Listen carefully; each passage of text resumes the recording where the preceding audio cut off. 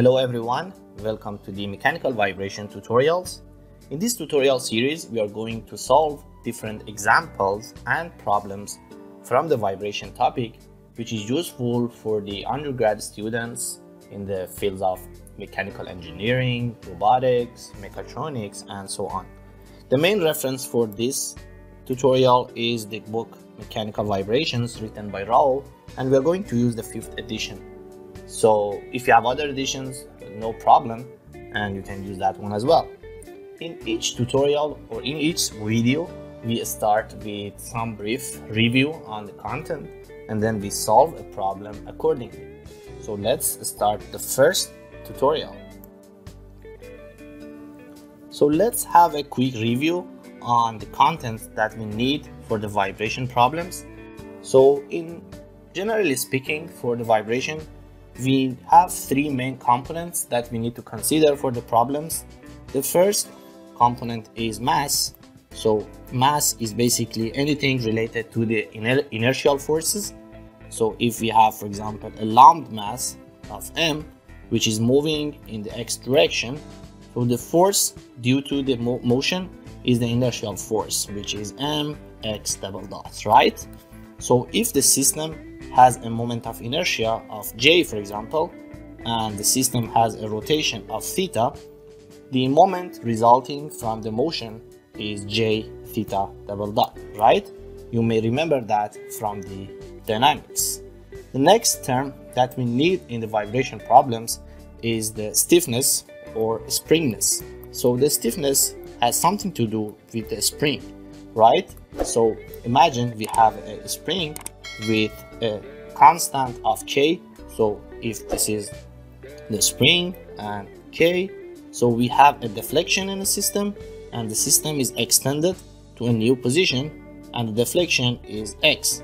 So the force due to the extension of the spring is kx, right? Which is the restoring force in the system. And finally, the term that we may need in the vibration problem is the damping. So the damping has something to do with the energy dissipation in the system, like a damper, which could be a viscous damping or a friction damping, but for the undergrad level, we pretty much need the viscous damping. So to show the damping in the system, we can use this sort of shape, and if we have a deflection on the system in x direction, so the resulting force would be cx dot, where c is basically the damping constant. In some notations, they call it as b. Okay, so with these all notations, let's go and start the first problem. One thing I want to add is we also have rotational spring and rotational damping. So you may see that in the problems that we have in the future.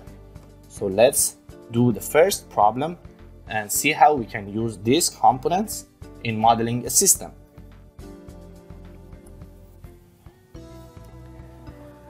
Okay, so I selected this problem as the first case that we are going to solve in this tutorial series.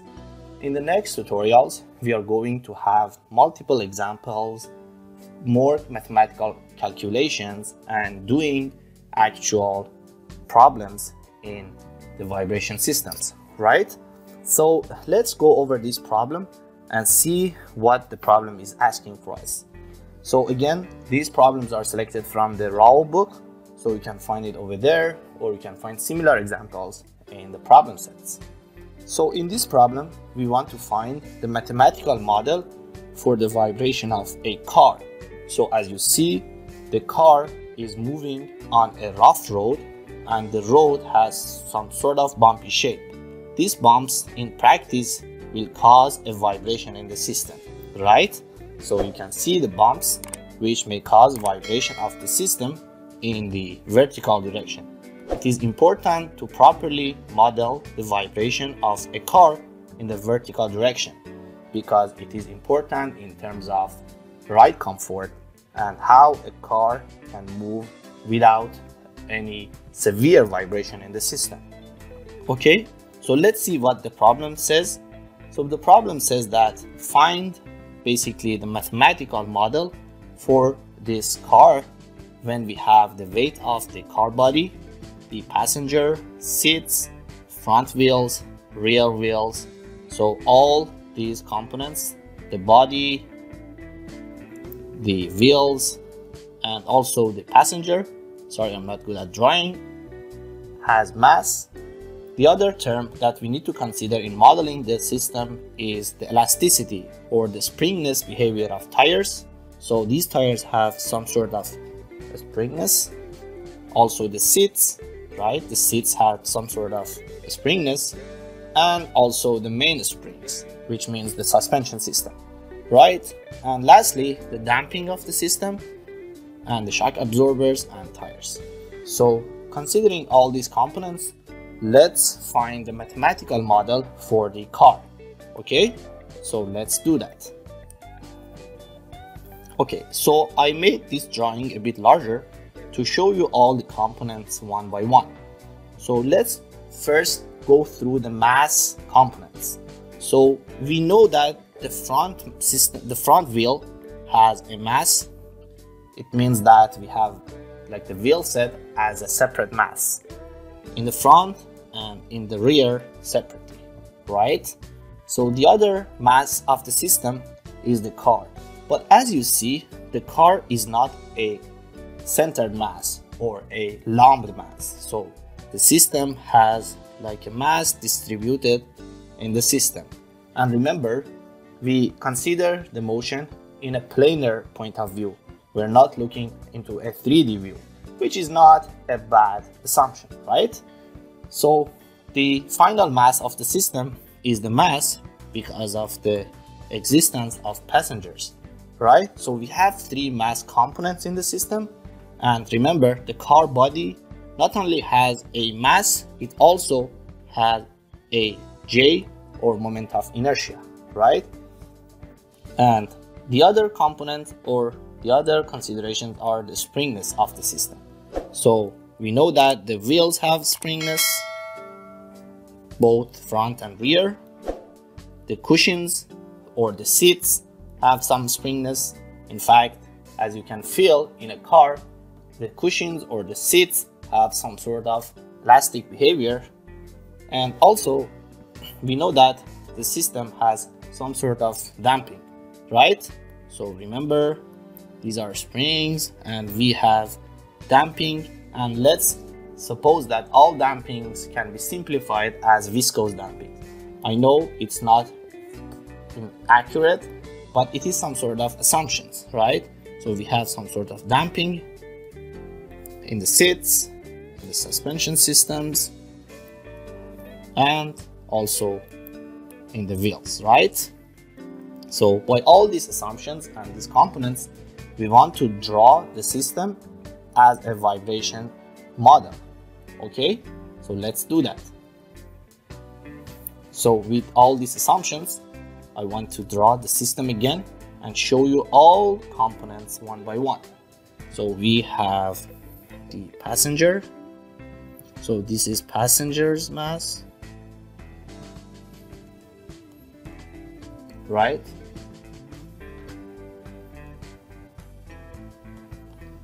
Then we have the car body, right? So car body mass and in a moment of inertia.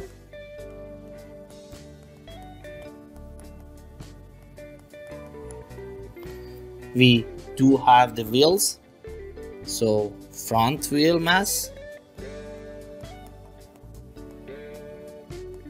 and we have rear wheel mass, right? Okay, so we are done with the mass components. Then we go to spring components. So we have the seats, the spring. So we have seats here. We have front suspension. So we have front suspension. And we have rear suspension, right?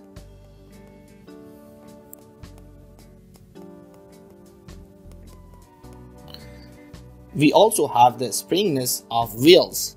So we have the wheels springness.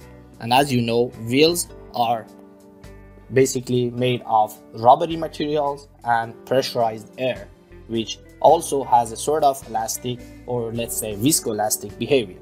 So wheels spring or springness, and this is the front wheels, so we can call it front wheels springness.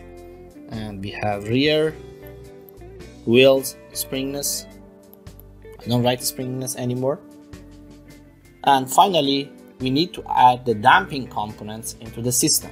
So the seats have some sort of viscoelastic damping. So we have the damping because of the seats. We have front damping, right? Because of the suspension of the system and the damping component. Same thing for the rear wheels, or say rear suspension system. And also the viscoelastic behavior of wheels can cause a damping term in the system, right? So we have a damping both in front and rear. We can also imagine that the whole system is on a rigid wheel now, moving on the rough road. So in fact, we modeled the vertical vibration of the system using the mass components, the spring components, and the damping components, right? So we have K and C. K, so let's say K1, K2, K3, and if we suppose that the springness are identical on the front and rear side, so we have K1 at up, K2 and K2 in here, K3 and K3. Then we have damping, so if this is C1, we have C2, C2, then C3 and C3. So as you see, it looks a bit complicated, but we can add all the components that we need into our model. So we will be able to develop a mathematical model for the vertical vibration of the car. As I said, this is just a conceptual example for the introduction of vibrations. In the next tutorial, we're going to have single degree of freedom systems and solve for the vibrations of them in different manners.